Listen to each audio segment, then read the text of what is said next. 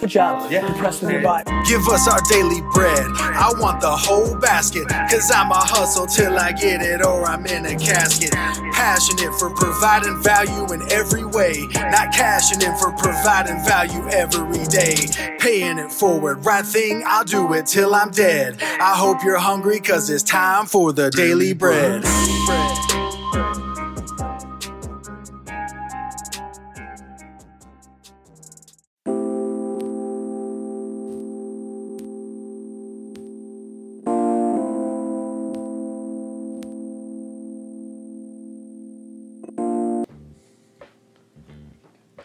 What's up, guys? So happy Friday.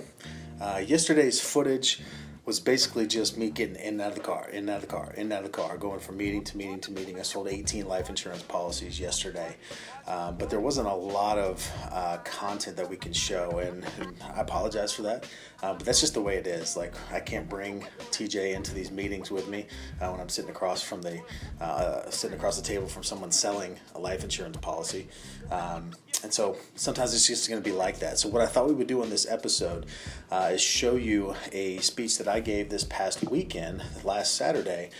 We flew in all of our top agents from around the country, our leaders, here to Greenville, South Carolina for a leadership weekend. They came in. We started at 3 p.m. on Friday, got done late Friday night, 7 a.m. on Saturday, done at like 11 o'clock Saturday night after dinner, back 7 a.m. On Sunday, and got done like around 4 or 5 on Sunday, and got a ton of stuff done, a ton of growth and personal development for our leaders. And I gave this speech, and it's on leading by example. Don't talk about it, be about it. And that's one thing that is probably the most defining characteristic of myself as far as when it comes to being a leader, is just purely leading by example. And that's just something that I want to be able to show through these daily vlogs. But I'd like for you guys to see this speech where I actually talk about what does leading by example really mean. And again, this is a speech given to the leaders of our company. And that's the key, is even if you are a leader, you still have to lead by example. So I hope you enjoy. Don't talk about it, be about it. And there's a couple of points I want to hit, a couple of illustrations here, but I'll try to be as brief as I can. Y'all probably have heard that before. But as we discuss this new meritocracy, I want us to just all get bought in on holding other people, or not holding other people to a higher standard than we hold ourselves, right? So when you get these teams, not holding your teammates to a higher standard than you hold yourself, not holding anybody else that's in this room to a higher standard than you hold yourself. And so all of those characteristics we listed out on here yesterday afternoon about, what a leader is. Well, a true leader proves those things by what they do, not what they say. And I think that's the most important thing going into this atmosphere with these new teams. And now that you have a really vested interest in getting those people on your team to the next level, because that's how you'll ultimately make more money. And so I want to write one thing down real quick here on the board.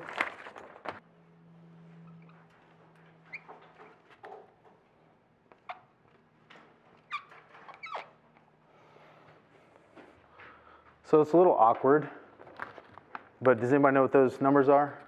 So those are the rankings of everybody in the room, right? That's the rankings. So a lot of those things that we listed, and I'm just going to leave this up here, but a lot of those things we listed last night on the characteristics of a leader, one of them that a bunch of people said was transparency. And Jimmy, you said it's a huge buzzword. Everybody talks about being transparent. The funny thing that I've found lately, especially this last year, is that a lot of people talk about wanting transparency, but are not willing to be transparent in what they're really doing on a daily basis and what's really, exactly. And so another thing that was listed last night that was said by a bunch of people is integrity. I want you to hear this definition that I found of integrity that's extremely interesting as it pertains to that. So integrity is choosing courage over comfort, choosing what is right over what is fun and easy, and choosing to practice our values rather than simply professing them. That's what integrity is, okay? So another good phrase, example is not the main thing in influencing others, it's the only thing. So when we talk about leading by example, Trey last night at dinner, she asked me, what do I need to be doing to lead this team, to get these people to be better? Like, what do I need to do as far as the communication? And I told her, the first thing you have to do is get on that top 10 board each week. When we do the webinars, be on that top 10 list.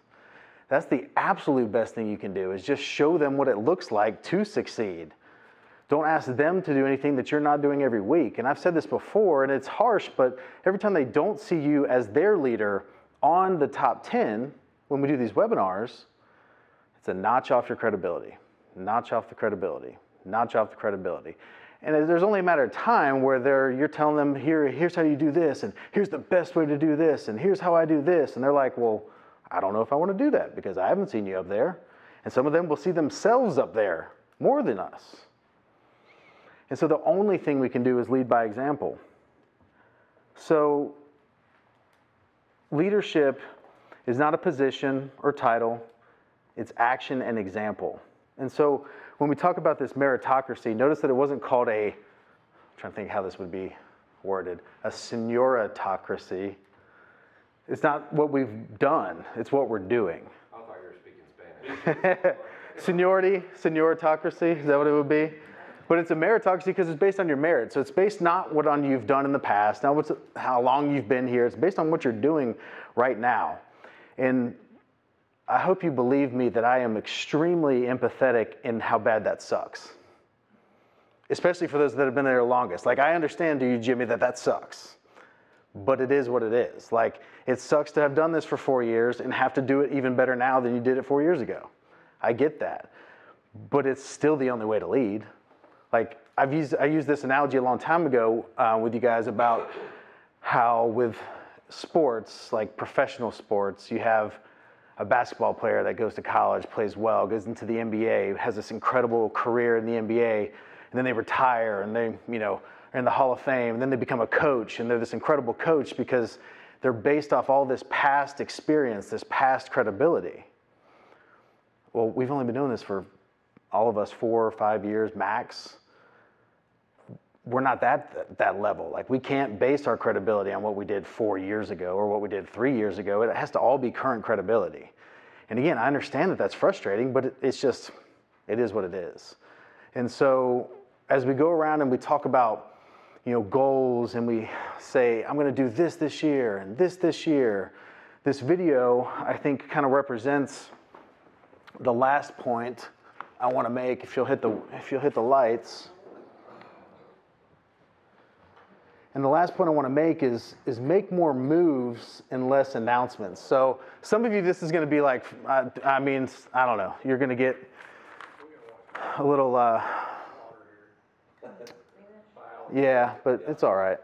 We'll all get through it together. Y'all don't blame the animals. So this is what a lot of people are doing. There's these dogs, and they're just like barking at them, and getting really close to this wild boar. And then they kind of back off, and these are my goals. These are what I'm going to do this year, and I'm about to get back to the basics. And the other guy's like, I'm about there, and he's like, ooh. Like, oh no, I'm about to get serious in July. Quarter 2. Not anymore. But then watch what happens here. It's interesting. So these guys, they're just all talk, right? All talk. Watch what happens. This literally is like Voxer for me. It's just barking, right?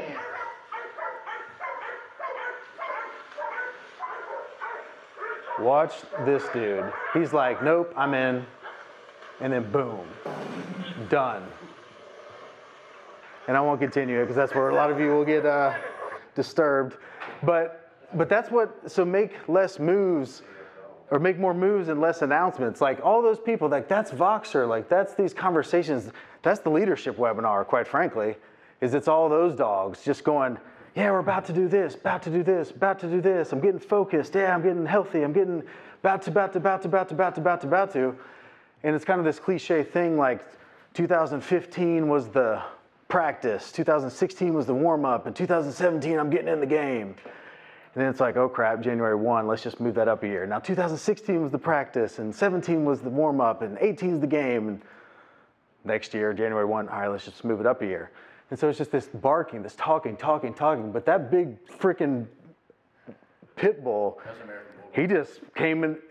He just came in there and just attacked. He didn't say anything. He was just, and you know what he was probably doing? He was probably sitting back here just making fun of those people. He was probably just sitting there looking at those dogs like, oh my gosh, here they go again. He was still in the truck. They just let him out. Yeah. But he was like, I don't need to say anything. I'm just going to go attack it. And I think that's just the way we need to be. I mean, communication, like we talked about communication. Communication's key with your teams. But you can communicate all day long to your team on Voxer. But if you don't show up in the top 10, what does all that mean?